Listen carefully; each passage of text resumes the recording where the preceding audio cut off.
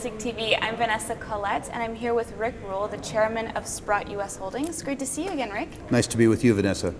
Now, Rick, let's talk about capitulation. We've seen a lot of carnage in the industry, in this sector, in the last several years, but what is it really going to take for this, these zombie companies, that last 20% of companies to just throw in the towel? I don't know the answer to that, Vanessa. We talked about this last year, and I would have suspected by now that, if you will, economic Darwinism would have worked. But the truth is, they're sort of like cockroaches. You can't kill them. And I'm not sure why that is. It needs to happen. You know this and I know this. There's probably 1,000 companies around the world that have no reason to exist, and they consume $1 million or $2 million a year in G&A. Right. And that means that $1 or $2 billion a year leaks out of the exploration industry to no useful purpose.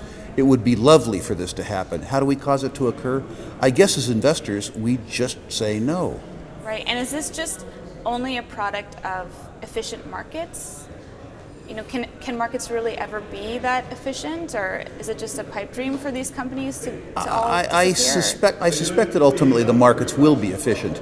It's interesting that despite the fact that gold has dashed investors' dreams many times, the expectations for gold investment were set, at least for my generation, in the decade of the 1970s, when the gold price went from $35 to $850 an ounce. Right. And the truth is that once a decade, gold and gold stocks put in such spectacular performance that people tolerate 6 or 7 years of extraordinarily poor performance.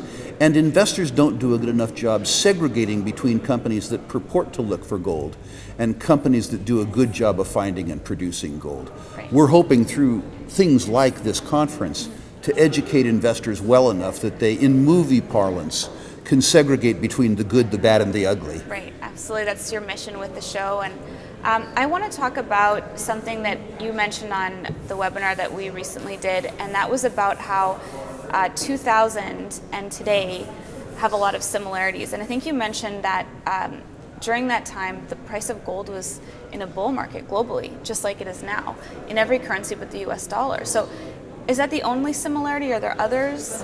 No, there are other similarities. The most important similarity, I guess, was more across commodity lines, in that the decade that preceded 2000, the decade of the 1990s, was a decade where many commodities were priced below their cost of production. We've talked before about the fact that bear markets end two ways. They end with either demand creation, where the price of commodities goes up enough that the companies can earn their cost of capital, or more perniciously through supply destruction.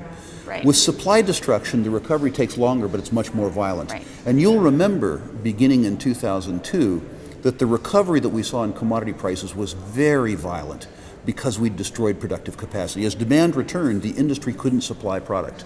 And what we're going through right now in commodities like copper, like coal, like oil and gas, is the beginnings of supply destruction. Absolutely. This resolves itself one of two ways: through general economic growth, which will increase demand, or through the supply destruction. And in that regard, this is very similar to the year 2000. What was unique about 2000 is that the incipient gold bull market, in terms other than the US dollar, coincided with the resolution of supply destruction. Right, and that's why you always say the best cure for low prices is low prices. That's right. But what happens when copper mines are just not shutting down because they're still profitable at these prices? It just means it's going to still be a few more years? Well, it's important to note that the description of copper mines as profitable in these prices involves very fancy accounting. The industry has this fraud called all-in sustaining capital costs, where they suggest that they include mining costs, depletion, depreciation, and general administration head office expense. What they neglect to mention is that it doesn't include the $120 billion in ill-fated acquisitions that they've already written off. So the depreciation schedules that they're using to claim that they're profitable neglect to mention the $120 billion in shareholders' funds that they wasted last decade. So the projects that claim to be profitable at $1,100 gold, or claim to be profitable at $2.20 copper, involve them conveniently forgetting all of the shareholders' money that they wasted in the last decade. Right. Well, now I was watching your presentation with Robert Friedland yesterday, or the day before, and he had some interesting comments about China and the stock market and intervention, and how every other part of the world has been, competitively devaluating their currencies except for China. So he seemed to allude that there were a lot of, arrows still in their quiver. Do you think we're going to see more and more intervention there in the coming months? Robert knows more about China than I. Robert has a house in Beijing. And my knowledge of China comes from watching the actions of my clients who are Chinese. That's right. I wouldn't propose to second guess Robert. The point that he makes that makes some sense to me is that the Chinese are alleged to have about $4 trillion in foreign reserves, and that the individual savings of Chinese are very stout. So one would suggest that society is more solvent than U.S. society is. In that sense, given that it's a command economy and the government seems to be able to mobilize the resources of the people, irrespective of their intentions, one would suggest that perhaps Robert's correct. Mm-hmm. Now, at this show, you have a lot of great companies here. I think you've said before, it doesn't really matter that the gold price is what it is. It's more just about good management teams that, know what they're doing. So, do you think we're going to be seeing that M&A taking off now, or is it still going to be a few years? Yeah, you're just starting to see it take off now, and you're seeing it take off in two ways. You're seeing third-tier companies where people held on to preserve their salaries, recognizing that they're not going to get salaries anyway, so they have nothing to lose by allowing M&A. At the same time, you're seeing major and intermediate-tier companies that have scaled back their exploration so far that they're in liquidation. And if a good project comes up, they have to buy it, or else they're not going to have salaries in 3 years. One of the things that you're starting to see is a market that is in fact responding to drill holes again. You are seeing good holes getting rewarded because people understand that there is a huge dearth of good projects in the world. And we're coming into a period 2 years from now, say, where there's going to be a huge need for these good projects because the existing projects don't make money at existing prices. Right. So are you more bullish then on resources or on oil or commodities such as precious metals or oil? In the very near term, I'm much more bullish about precious metals. The only thing that has to happen for the precious metals trade to work is that people need to become a little less optimistic about the U.S. dollar. I've never been one of these sort of gold bug guys who believe in the collapse of Western civilization. But I would point out to you that at the top of gold's affection, Morgan Stanley estimated, I believe it was Morgan Stanley, that 8% of investable assets in the United States were in precious metals and precious metal securities in 1980. The comparable figure today is 1/3 of 1%. The arithmetic median and mean over the last 3 decades has been 1.5%. If we got gold's market share of the American savings matrix back to 2/3 of the 30-year median or mean, we would triple demand for gold and gold-related assets in the largest savings economy in the world.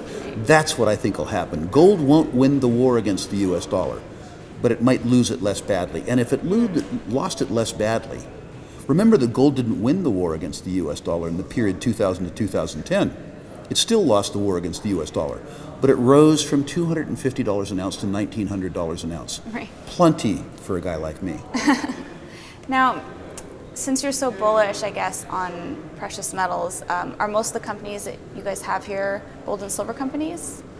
We have an interesting cross-section of companies. We have companies like Reservoir Minerals and Mariana that have made what look to be very high-quality copper discoveries. We aren't necessarily bullish on the copper business in the near term, but we're very bullish on world-class discoveries. Right. We had Robert Friedland here, the most successful mining promoter of his epoch.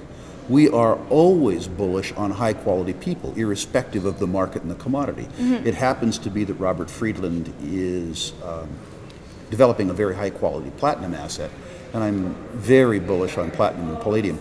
But that's almost a coincidence. What I'm really bullish on is somebody like Robert Friedland, who has generated billions of dollars of wealth over 30 years with his own efforts. Absolutely. Now, what should an investor at a show like this ask a CEO? The most important question to ask a CEO is what is it about your background that qualifies you for the task at hand? The CEO may say that he or she has been successful in mining, but what aspect of mining? If they were successful operating a gold mine in Archean terrain in French-speaking Quebec, and they're looking for copper in tertiary volcanic rocks, young volcanic rocks in Spanish-speaking Peru, it's as though you hired a very good electrician to do your plumbing. So the most important thing is the immediacy of the task at hand. Evidence of success, prior success, in an endeavor that's specifically related to the endeavor that you're embarked on today. Right, that's the what's same critical. skill set. And that's right. How about ownership? You absolutely want to do business with partners. If you look at the person's compensation, it's all salary if they don't own any stock, why would they work hard to make you rich if they're not going to get rich themselves? Why wouldn't they try to save themselves solvency and just make sure they got paid for 5 years as opposed to making you money? Absolutely. Very good point. Now, just as we wrap up, Rick, what's your outlook for 2015? More of the same, I think. I think it's going to be a very good year for me. I think it's going to be a good stock picker's year. I'm not so sure it's going to be good for the market. We have to go through a lot of consolidation. We have to go through a lot of turmoil, particularly inside Sprott. Our lending business is the best it's been in 30 years in my experience. The other thing that makes me a little bit bullish about my own outlook is that our ability to complete private placements has been very poor for the last 3 years. The industry has needed capital, but the issuers were unwilling to price the equity issuances at prices that reflected the market conditions.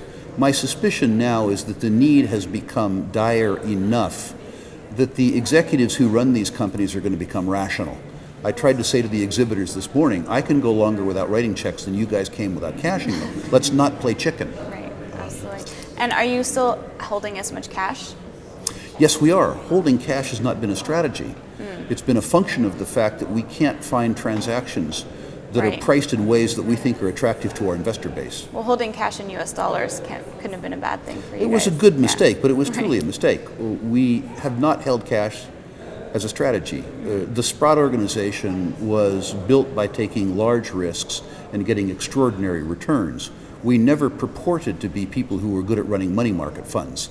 The fact that we have very high cash balances is really a function of the fact that the issuers have been, in our opinion, delusional about what should be their appropriate cost of capital. Right, and you're just waiting for them to accept the terms that you think make the most sense. Correct. I mean, the message for your viewers that are issuers is Sprott is open for business. When junior capital markets appear shut, Sprott is not. Right. But when you approach us, you have to be rational. We have made money for 3 decades by backing the best management teams across their balance sheets in good times or bad, but you got to meet us halfway. Right, absolutely. Well, thank you so much for joining us again today, Rick. It's always a pleasure. Thank you for researching the questions that you ask before you ask them of me.